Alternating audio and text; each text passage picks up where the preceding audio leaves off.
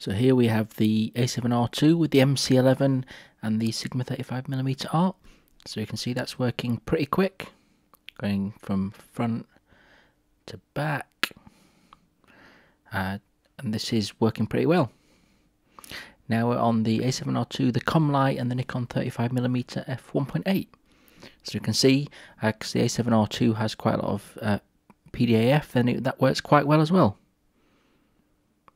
Here we're moving on to the a7s, and this is where we're going to see a difference because the a7s is contrast detect only.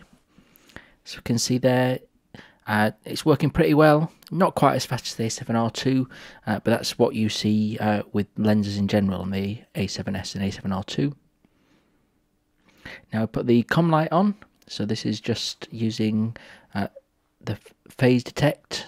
But obviously the a7s doesn't actually have phase detect, so it has to fall back onto contrast detect. So you can see here that you actually get significantly more hunting.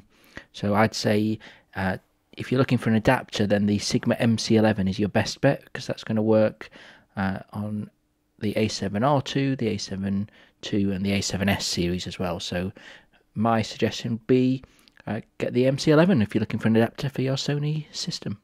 Thanks for watching. Bye.